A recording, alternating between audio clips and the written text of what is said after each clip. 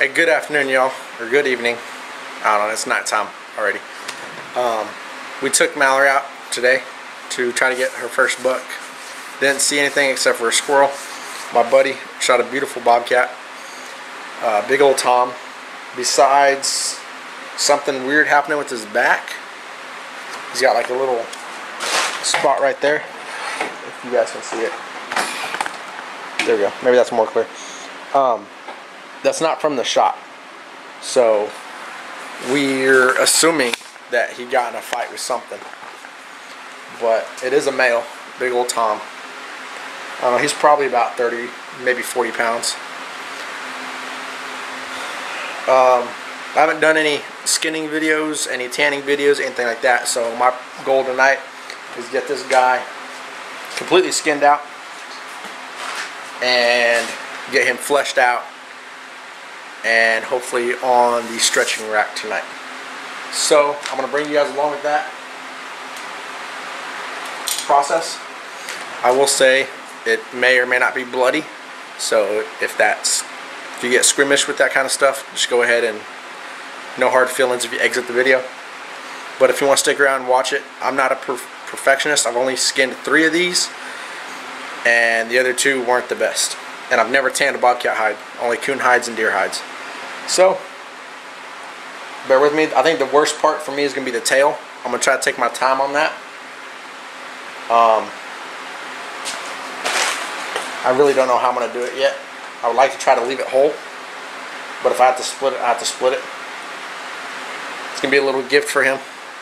He does a lot for me and my family, and he's been a good friend for a while. So when he shot it, I told him I'll tan it for him and get it back to him. Hope you all enjoy the video, and it might be a lot of time lapses. I'm not sure because this might be a long process, but we'll see how it goes.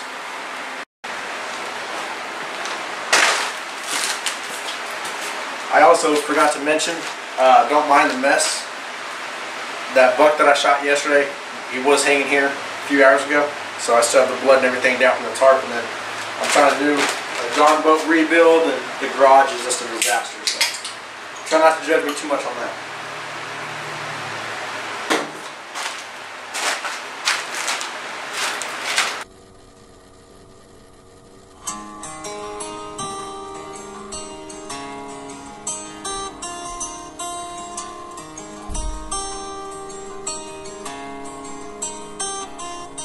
It sits above the mantle on a couple rusty nails, and it's worth a bunch of money, but it damn sure ain't for sale.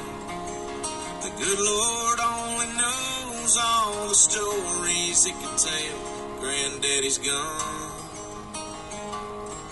He bought it new out of the Sears and Roebuck catalog, and it shot a mini shell over the top of an old bird dog, and it backed a burglar down when Grandma took the safety off Granddaddy's gun.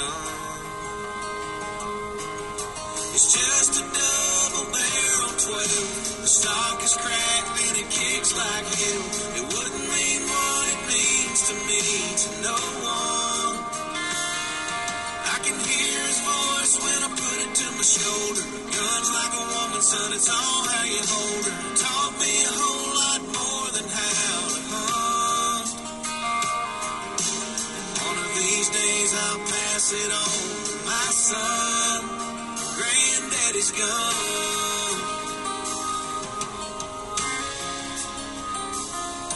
He handed it to me on the day I turned 13, with a half-shot box of shells and a kit to keep it clean. I keep a picture in the case of that sweet old man and me, and Granddaddy's gone. It's just a double barrel 12. The stock is cracked and it kicks like hell. It wouldn't mean what it means to me to no one. I can hear his voice when I put. So as y'all can see, it's taken me a while to skin down. mostly because I'm trying to take my time and make sure I don't put any nicks in the hide. I want this to still look real good.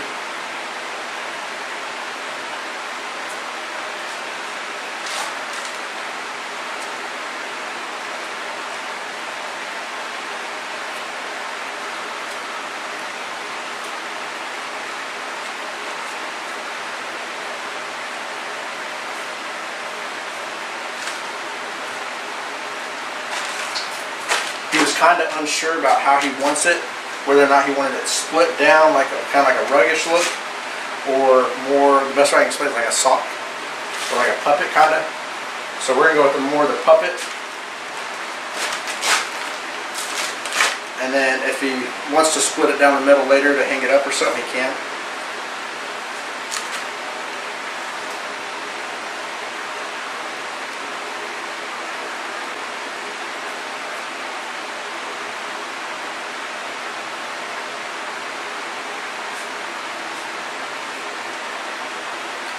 So I could turn the headlamp on.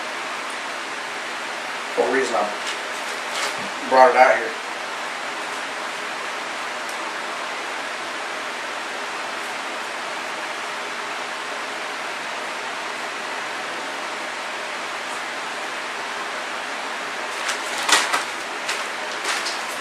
And I'm also trying to go nice and slow so I don't have too much muscle on here, so that when I go to actually flush it out on the beam, it won't be as vigorous.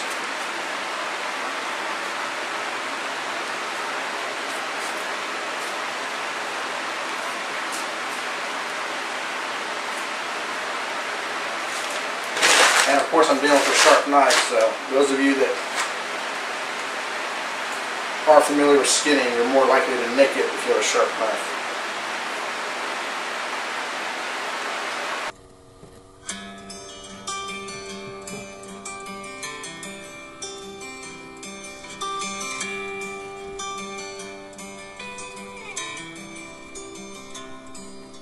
The old man ran the bait shop in Eudora, Mississippi. He had his whole life story mounted right there on the wall. There were ducks and bucks and smallmouths and a few old faded pictures, and the same three cocky rednecks grinning in a mall. One day I said, "Hey, mister, looks like you got some keepers." He said, "That's right, I've known them boys since we were only kids. I know what you're thinking, son, but the keepers in those pictures ain't the ones I'm holding, they're the ones I'm standing with. They're the kind you give your life for, 'cause you know they die for you. The kind that you can count on when you're short a buck or two.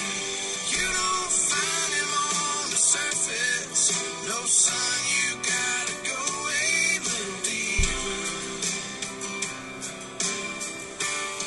And that's where you find the keepers.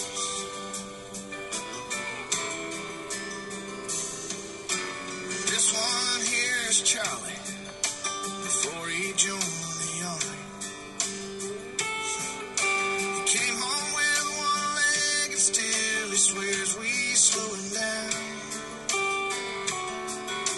And Ralph there lost his Martha one July to cancer.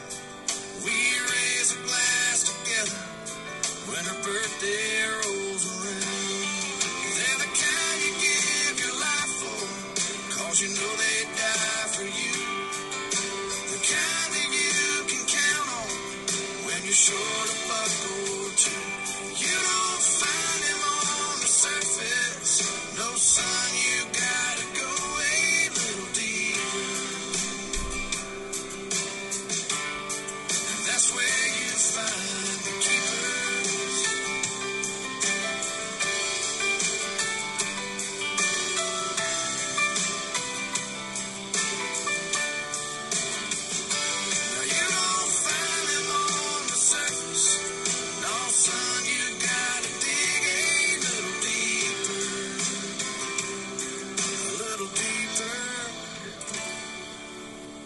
'cause that's where you find the keeper.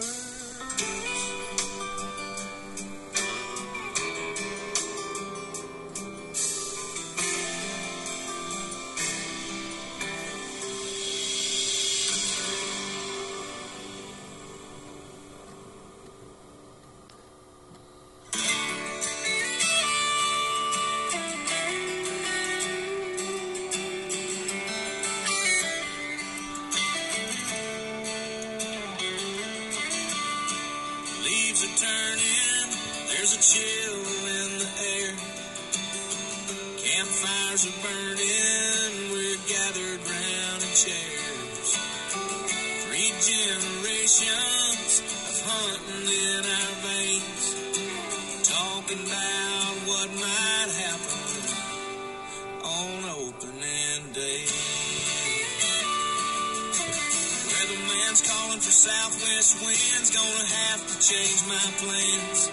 Guess I won't be hunting the power line, I'm moving to the boat seat stand. Sighted in my rifle and she sure is shooting straight, but I'll meet up with the jitters, y'all. It's opening day. I've been working all summer and it's sure been hot. Tractor tore up, but I planted my plot. Deer trail running through there looks like a highway. I got my heart set on that drive time book. There's plenty of room in the back of my truck. It's been a long year, but it's gonna be worth the wait. It's opening day.